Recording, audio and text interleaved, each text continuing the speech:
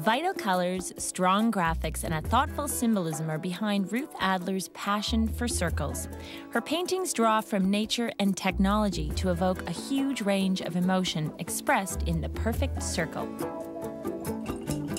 The circle represents everything that is familiar to us. It's the first image that we see. A baby's born, sees the eye of his mother.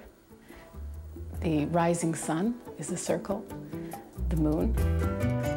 Ruth uses mixed media to produce her fine work. Her background is in textile design, a foundation she uses to bring out her passion for color. Color is what I use to evoke the style and the mood and the atmosphere of the design. The inspiration can come from anything, really. It's a mood or something that I feel like capturing.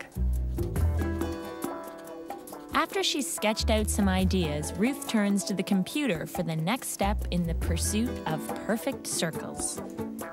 I work it up by changing the rings and adding color until I feel that it's the perfect circle. It's like jumping into a sea of color and emerging with the perfect circle. Ruth prints out a page of several circles and studies it. When she's happy with the circle, she enlarges it, sends it off to a professional printer, and then further refines the colors. Her large circles end up in editions of 5 or 10 in galleries in New York and Los Angeles. When combined, they tell a story. I can have the love circle together with the sky circle, and they work together as a family, and each one adds something.